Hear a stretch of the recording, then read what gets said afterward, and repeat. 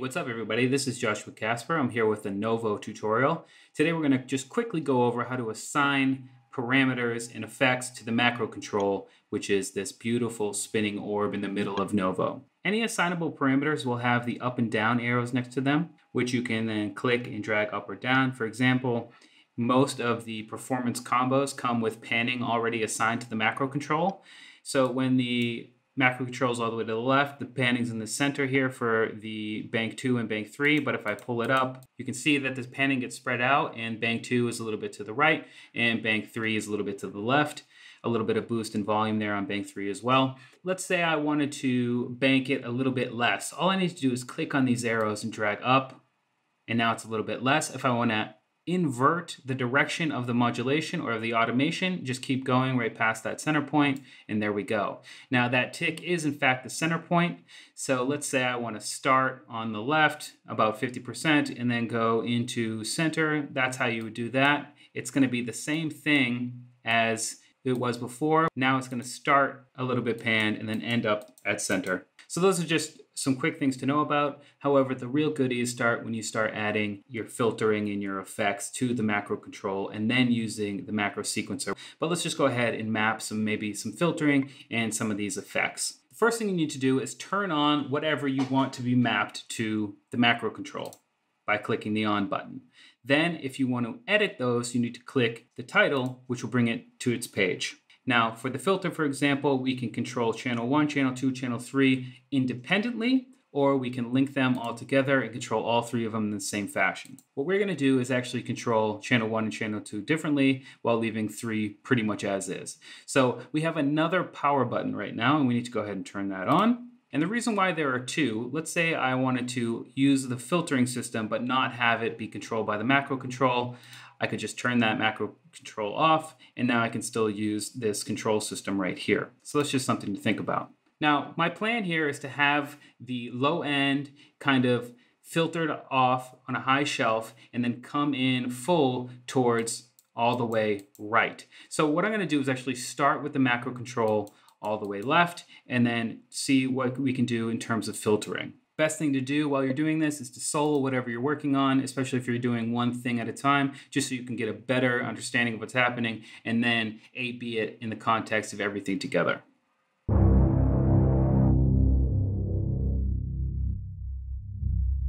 So you can see right now we're actually automating in the wrong direction. So again, like I said before, we're going to take these arrows and pull all the way up.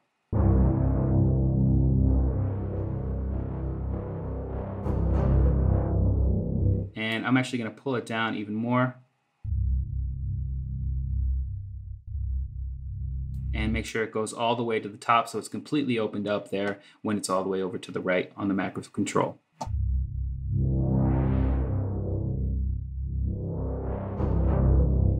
Sweet. Next thing we're going to do is jump into channel 2. Again, turn it on, and we're going to go ahead and use a low pass filter as well. And let's go ahead and solo that to see what we have.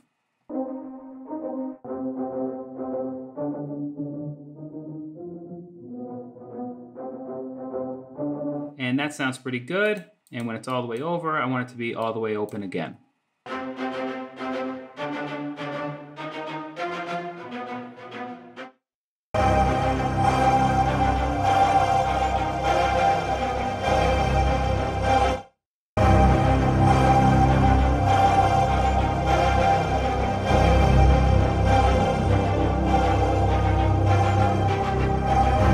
Great. And for now, let's just go ahead and leave channel 3 alone and jump over to the space effects, which is going to be the reverb and the delay. Turn it on, and let's go ahead and affect channel 1, channel 2.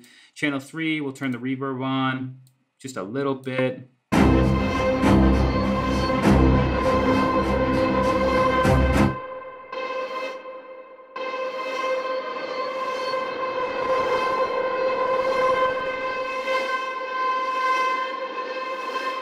Something like that sounds pretty good. I don't think it needs any delay. Let's go over to channel 2, reverb. And I like that it's going to start really wet and then go into dry. So let's go ahead and see what that sounds like. Let's go ahead and solo that actually.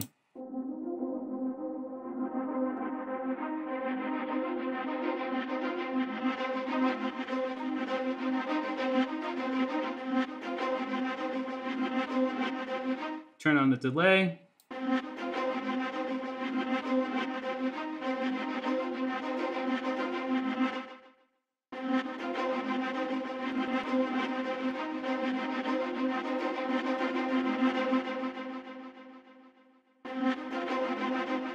And again, I want it to be pretty much dry by the time it gets all the way over to the right on the macro control. So do something like this.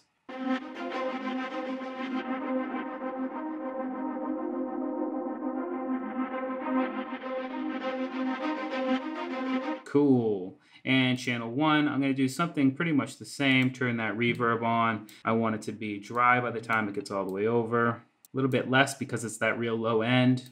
Same with the delay, just a little bit of delay. And we got to make sure we can hear it.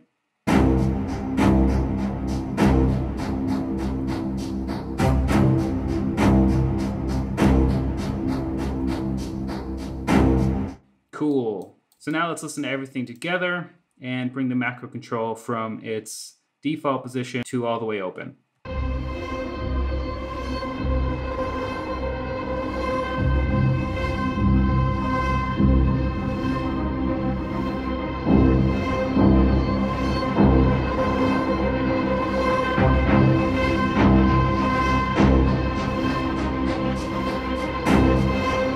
And let's do a little bit of mixing. I really don't want the high ambience to get louder. I'm actually going to pull it down, maybe a little bit louder, but not that much, and actually pull its overall volume down just a tad.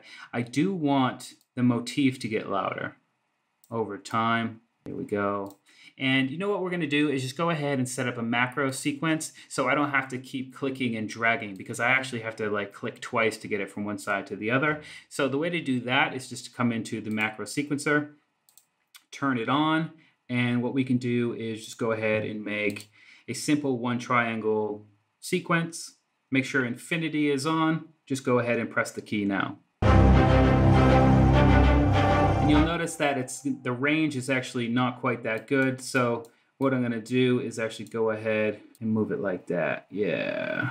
Okay, and you'll notice that right now it's not going all the way to the bottom, and that's because the knob isn't all the way open. So what I need to do is actually click and drag it up. This is a good way to set how far the automation will go. As you can see, this length also corresponds to the length of the automation on these effects. So what I'm going to do is just go ahead and open it up completely.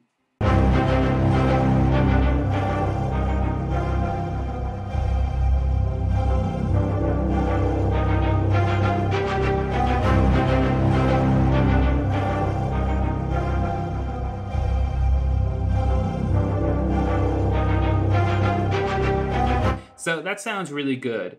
And obviously it could be a lot better, but we're kind of pressed for time. We're passing 10 minutes on the tutorial. But one thing that's really cool about the macro sequencer is, let's say I'm using this for performance or I'm using this for my track. And after I have that washed out, filtered intro, I want it just to go in and be a steady, no macro control movement or anything like that beyond the loops themselves. I want it just to be flatlined. And the cool thing about this is you can just click down here from infinity to one time. And now as you hold your key, the automation will happen once. And whatever value is the last value of the step sequencer here is where the values will stay for everything you have mapped to the macro control. So what I'm going to do is actually go ahead and go down. So what I want to happen is to start here and then come all the way down. And then when it's down here, let it be completely unfiltered, unaffected, and just have it be at its base settings, which is the last setting over here on this step.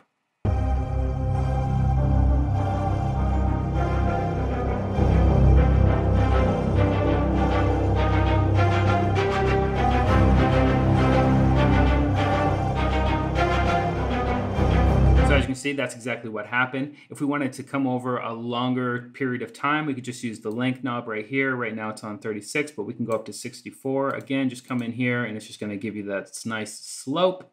The rate, we can actually make it even longer if we wanted to, or faster. We can go up down to a quarter, I think up to a 64th. Yeah, so right now, these are really short steps. And right here, these are actually much longer steps. So the period of time it's going to take to go from fully open to completely closed is much longer. There's also the smoothing knob, which is going to be the transition from here to here will be smoothed out algorithmically as opposed to just step by step, where you can get more of a stuttering effect. It depends on what you want. Let's go ahead and smooth it all the way up. Let's go ahead and check out what we have.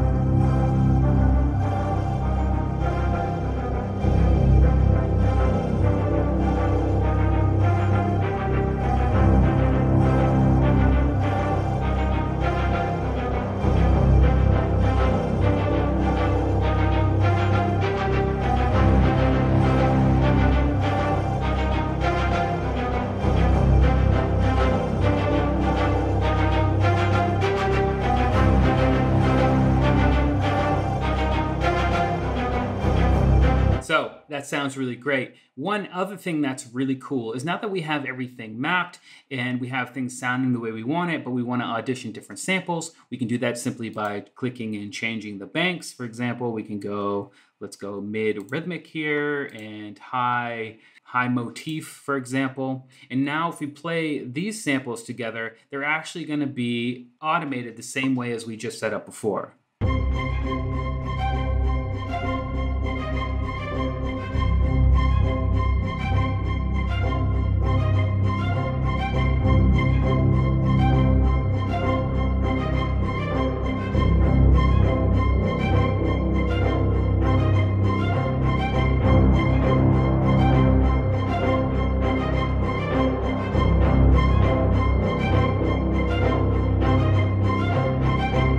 So you can get the idea there. I'm going to go ahead and turn the length down so we don't have to sit through that whole thing every time.